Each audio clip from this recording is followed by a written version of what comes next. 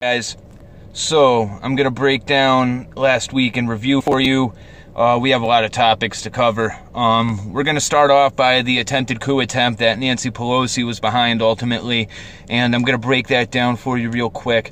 What a lot of people haven't really realized is there was a gentleman that was arrested the day before Nancy Pelosi was supposed to be leaving the country with her and 83 family members of her supposedly new cabinet that she would have had after President Trump and Mike Pence were assassinated. So this gentleman was arrested after coordinating with undercover FBI agents to acquire the most advanced rocket-launched anti-tank grenade that we have ever produced. And on top of that, he was going to use a bomb to target a few other targets as well. Now, a lot of people aren't putting together that this happened the day before Nancy Pelosi decides to leave Washington, D.C., and it just so happens that he was supposed to launch the attack on that day. Now, if you look at the three places that she was going to, that's also very, very, very suspicious, considering the deep state has very, very deep ties in Egypt that have been pulling the strings with what's going on in Libya, Syria, the Middle East, etc., etc. Then on top of that, she was going to head over to Afghanistan, where there's a lot of deep state players as well. And then she was going to head over to Brussels to shore everything up and make sure that she knew exactly how the European Union was going to handle everything and more or less show where her true allegiances lied. Now, you also have to look at what's going on with, the way that Davos is going on this year. Now, Macron, Angela Merkel, as well as the President of the United States aren't going to Davos this year, and this just so happens to correlate exactly with what was going on with Nancy Pelosi. Now, Donald Trump supposedly knew that this was going to happen all the way back in November, and they plotted against it, and that makes a lot of sense as well. So, ultimately, we have to think that Nancy Pelosi was behind one of the biggest coup attempts to ever happen, and there's a fictional story going around right now on Twitter that is more or less describing the event of what if, and that's basically describing that Steele was coordinating with Nancy Pelosi as well as the British government for a submarine that was off the east coast of the United States to use a missile on the White House as well, and I highly suggest everybody go look at that.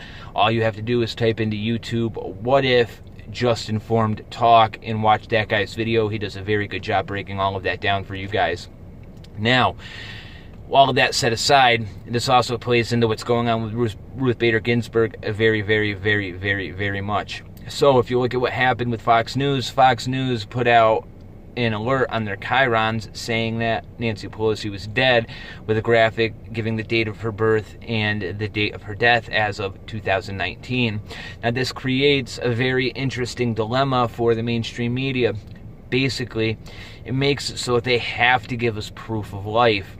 Now, there's a lot of rumors that Ruth Bader Ginsburg is already dead, and what happens? Well, they leave it up to the New York Times, the New York Slime, all these bastards out there to give us proof of life.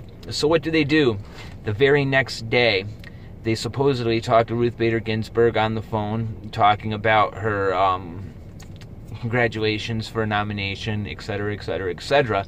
But what's very interesting about that phone call is you don't hear Ruth Bader Ginsburg's voice at all. You have to take it on the faith of the New York Times that they actually talked to her. So, I'm going to venture to guess that Ruth Bader Ginsburg is dead and gone, especially considering what's going on with this whole Covington school and this Catholic church and the Catholic diocese being tied up in all this bullshit that just happened in Washington, D.C.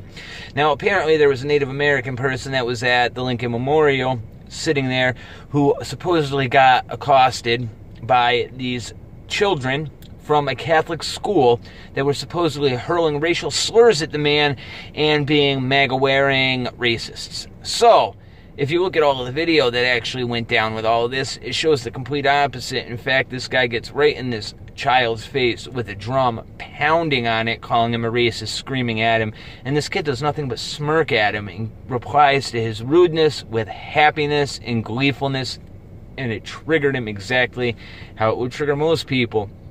Now, what happens here is this gets national news attention, obviously, But what most people don't realize is this guy that's claiming to be a Vietnam vet never actually served in Vietnam. Not only that, he was, never got any kind of paperwork proving that he was in Vietnam. Actually, he served after it was possible for him to be a Vietnam vet. And not only that, it turns out that he lied about all kinds of things. So the guy isn't who he says he is at all. Now, if you look into his background even more, he's been part of several music videos, and he has ties to a bunch of producers and all kinds of other shit like this. It's just absolutely mind-blowing what's going on. Now, the reason this ties directly into Ruth Bader Ginsburg is because it's very, very obvious. If you look at the nominations who Trump has put up before as females, there's a woman named Amy, and she's a devout Catholic, and she would make a perfect Supreme Court justice. So what are they doing? They're getting out in front of it by categorizing all Christians, which aren't the same as Catholics, but to them they are. So they're grouping all of us together and saying that, if you're white and you're Christian, well, fuck it. If you're Christian at all and you're wearing a MAGA hat, you're a fucking racist. And that's what they're doing, is they're getting out ahead of any conservative nominee, because if Trump appoints a woman, you can't use sexism, you can't use rape, you can't use all this other shit that they've been using against these white males that he's appointed. So what are they going to do? They're going to target her religion, they're going to target her faith, they're going to target the fact that you belong to this community who's a demonstrated racist. Now, this is backfiring on them completely, because the evidence is out there for everybody to see that these kids are not the main cause of this. And we have a lawyer that's going out there who's doing very, very good at defending these children. He's going to end up suing a bunch of people for defamation. He went out on national TV and said anybody that's threatened these kids, that said that these kids are racist, they have 48 hours to come out and retract their statement and make an apology. Now, this is going to open a huge can of worms, and this is going to take the focus completely away from the narrative that the mainstream media wanted to push. Now, you still have the border wall, okay? Now, the border wall, like I said, has very little to do with the actual wall itself. That wall is getting built one way or another. Trump needed this to last more than 30 days so he can use the RIFs. And basically what the RIF allows him to do is take all of these non-essential employees and restructure them inside our government. Now, he's only allowed to do this if he had a plan to do so, because you have to have a devised plan in order to institute a rift. And what everybody in the mainstream media is neglecting to tell you is the fact that this plan has already been developed. And not only has it been developed, it's been developed by the guy that is now Trump's chief of staff. So before Trump appointed this new guy as the chief of staff, he had him out for the past 2 years working on a plan to reorganize the government and consolidate all kinds of sources in order to make our bureaucracy to work a whole lot better. Now, the only way to fire these government employees is if they go without work for over 30 days or 22 business days. So the reason you haven't seen Trump bend or do anything to make this actually progress forward as far as negotiations and everything is involved, it's because he's depending on this government shutdown to allow him to reorganize our government and destroy a lot of these non-essential personnel people. And on top of that, it's going to lead to a restructuring of the IRS 100%. Now, I don't think that there's any coincidence that this shutdown is happening during tax season either. I think we're going to see an economic reset sooner rather than later. And if you look at the moves everybody's making, especially Russia, with the way that they're liquidating their U.S. bonds, something is happening behind the scenes. Something is happening behind the scenes, because you have Trump meeting with China at the end of this month. You have Russia liquidating all kinds of their assets. You have North Korea meeting with Trump and, well, they didn't meet with Trump yet, but they met with China, which has been a precursor to them meeting with the United States beforehand at all. And North Korea is going to play a bigger part in this economic restructure than most people think, especially considering the fact that they have a lot of rare earth minerals there. I'm just saying there's a lot going on behind the scenes. So, thank you for joining me. This has been my weekly update. I'm going to try to get back on more frequently. I'm going out today to fix the device that holds my camera so I can do this a lot easier and not have to wait till I'm done doing my work.